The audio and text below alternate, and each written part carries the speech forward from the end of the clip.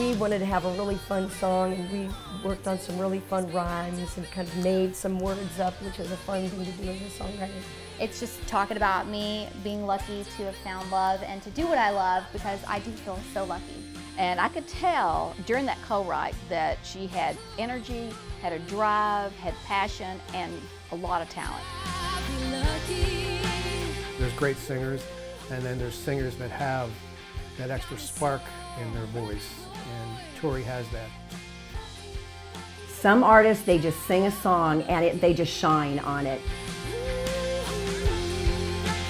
It's right in her sweet spot, and when she sings that song, something happens, some magic happens. Lucky is going to be the third single and hopefully the breakout track.